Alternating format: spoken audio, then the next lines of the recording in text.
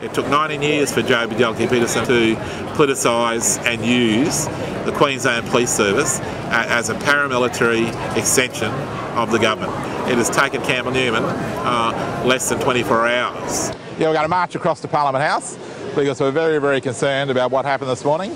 We want to be able to see the Premier of Queensland and we want to tell him face to face what he's done wrong here today.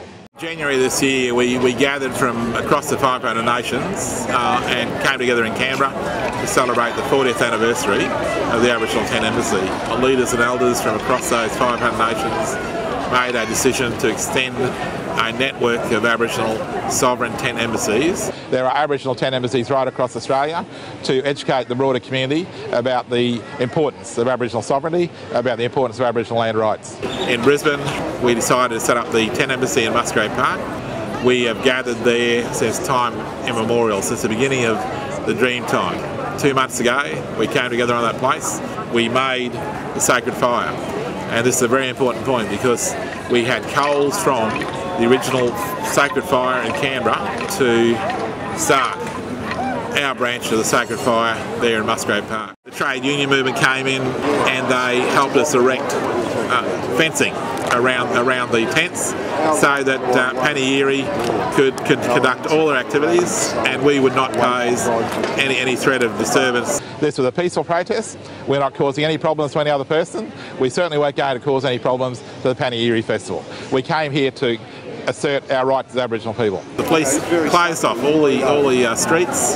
The police forcibly removed the media representatives who were there. 300 heavily armed police with Glock 9mm pistols, with taser weapons, with the full riot business all there to come down upon a small group of Aboriginal men, women and children and our white supporters. The police, they're wearing their motto, which is "With honour we serve." They are serving the very selfish, very political interests of people like Campbell Newman, who are so ready to get into bed with the big end of town, the big business people, to start exploring ways and means of expanding the mining industry, even using far more of our valuable food producing land in order to build up this coal seam gas industry. People of Queensland should be very alarmed. Aboriginal people and our non-Indigenous comrades and friends need to stand together on this and oppose Campbell Newman in the same way we all came together to confront the Joh Bjelke-Petersen administration. We saw Joh trying to close down street marches in the mid-70s. We saw Joh use his thuggery, his brute political thuggery. It took 19 years for Joh Bjelke-Petersen to politicise and use the Queensland Police Service as a paramilitary extension of the government to assert a corrupt and rotten political agenda. It has taken Campbell Newman less than 24 hours.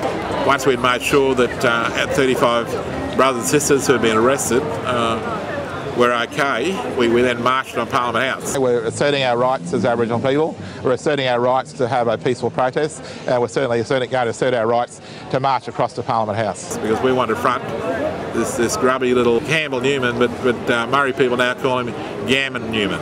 Gammon because he lies. And we had a very strong but very peaceful rally there outside the Parliament House. 89 members of the new Parliament, not one single Aboriginal and Torres Strait Islander person sitting in that Parliament. Aboriginal and Torres Strait Islander people across Queensland are hostages to a corrupt and rotten political system in which we have no participation and over which we have no control.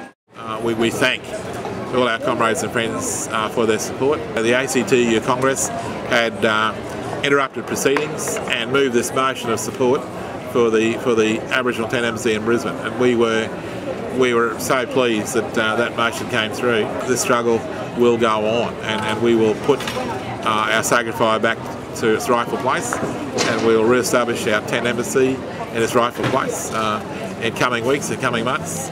The spirit of Musgrave Park will be given back to the place where it belongs. Whatever land you walk upon this country is Aboriginal land. It has an ancient and powerful spiritual history, an ancient and powerful spiritual echo.